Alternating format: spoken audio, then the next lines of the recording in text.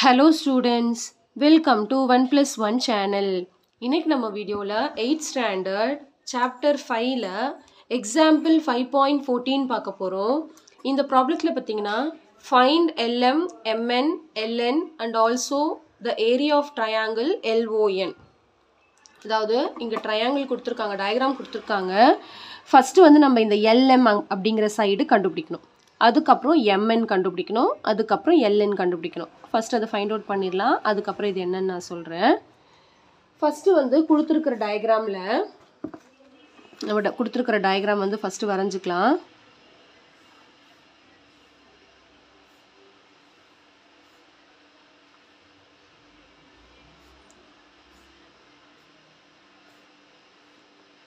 So இது வந்து 90 degree கொடுத்துருக்காங்க. It is understood this is also 90 degree. சரிங்களா? இப்போ ஃபஸ்ட்டு நான் வந்து LM கண்டுபிடிக்கணும் டயக்ராமில். ஸோ இது வந்து ஒரு 90 டிகிரி ரைட் ஆங்கிள் ட்ரையாங்கிளாக இருக்கிறதுனால இந்த LMOங்கிறது ஒரு right angle triangle. So in triangle LMO first நான் வந்து இந்த ட்ரையாங்கிள் எடுத்துக்கிறேன். சரிங்களா? இப்போது நான் LM வந்து கண்டுபிடிக்கணும். அப்போ இந்த LMO ட்ரையாங்கிளை இங்கே நம்ம வரைஞ்சிக்கலாம். ஸோ இந்த LMOங்கிற ட்ரையாங்கிளில் இது வந்து 90 டிகிரி, இது நம்ம கண்டுபிடிக்கணும். இது 13, இது வந்து 12. ஸோ இட் இஸ் அண்டர்ஸ்டுட் 90 டிகிரிக்கு ஆப்போசிட்டில் உள்ளது hypotenuse, other two sides are called Lex. So இப்போ நம்ம பித்தாகரஸ் தியரம் அப்ளை பண்ண போகிறோம். ஸோ பித்தாகரஸ் தியரம் அப்ளை பண்ணால் hypotenuse square is equal to leg square plus leg square. So இப்போ ஹைபாட்டினியஸ் வந்து இங்கே 13, அப்போ 13 ஸ்கொயர் இஸ் ஈக்குவல் டு ஒரு லெக் வந்து 12 ஸ்கொயர், இன்னொரு லெக்கு தெரியாது, அதாவது LM ஸ்கொயர் அப்படின்னு எழுதிக்கணும். அந்த ஸ்கொயரை வந்து நம்ம அப்படியே கண்டினியூ பண்ணிக்கிட்டே வரணும். இப்போ 13 ஸ்கொயர்னா 13 into 13 is nothing but 169 is equal to 12 ஸ்கொயர்னா 12 into 12 is nothing but 144 plus LM square. இப்போ நம்ம இந்த LM தான் கண்டுபிடிக்கணும். இது அனதர் சைடு வந்தால் மைனஸ் ஆகிடும். So 169 minus 144 is equal to LM square. So இப்போ இது ரெண்டுத்தையும் மைனஸ் பண்ணால் நம்மளுக்கு 25 கிடைக்கும். 25 is equal to LM square. இப்போ LM தான் கண்டுபிடிக்கணும். அதாவது 25 வந்து நம்ம 5 ஸ்கொயர்னு எழுதலாம். 5 ஸ்கொயர் வந்து 25. அப்போ இந்த ஸ்கொயர் கேன்சல் ஆகி நம்மளுக்கு LM வந்து 5 அப்படின்னு கிடைக்கும். ஸோ இப்போ நான் LM வந்து கண்டுபிடிச்சிட்டேன் 5. அடுத்த கொஸ்டின் என்ன கேட்குறாங்கன்னா MN கண்டுபிடிக்கணுமா, இது கண்டுபிடிக்கணும். ஸோ அதுக்கு இந்த ட்ரையாங்கிள் எடுத்து நம்ம MN கண்டுபிடிக்க போகிறோம். So in triangle NMO, so அந்த ட்ரையாங்கிள் நான் தனியாக வரைஞ்சிக்கிறேன் ஃபார் யூ டு அண்டர்ஸ்டாண்ட். NMOவில் இது கண்டுபிடிக்கணும். இது 12, இது வந்து 5. ஸோ இது 90 டிகிரியாக இருக்கிறதுனால 15 இது sorry hypotenuse. So other two sides are called leg. சரிங்களா? இப்போ இந்த ட்ரையாங்கிளில் நான் இந்த சைடு லெக்கு கண்டுபிடிக்கணும். ஸோ ஃபார்முலா வந்து same Pythagoras theorem. Hypotenuse square is equal to leg square plus leg square. Hypotenuse square பார்த்தீங்கன்னா 15 square is equal to leg square வந்து 12 square plus MN square. 12 square plus MN square. So 15 ஸ்கொயர்னா 15 into 15 வந்து 225. 12 ஸ்கொயர்னா 12 into 12 வந்து 144 plus MN square. So same concept, இது இந்த பக்கம் வரும்போது minus ஆகும். So 225 minus 144 is equal to MN square. So இது ரெண்டுத்தையும் மைனஸ் பண்ணால் நம்மளுக்கு 81 கிடைக்கும். 81 is equal to MN square.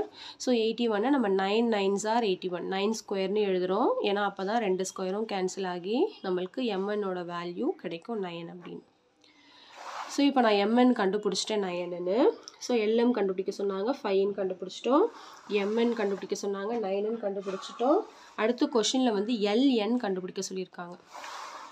LN. So it is understood LM plus MN add பண்ணால் இது கிடச்சிரும்.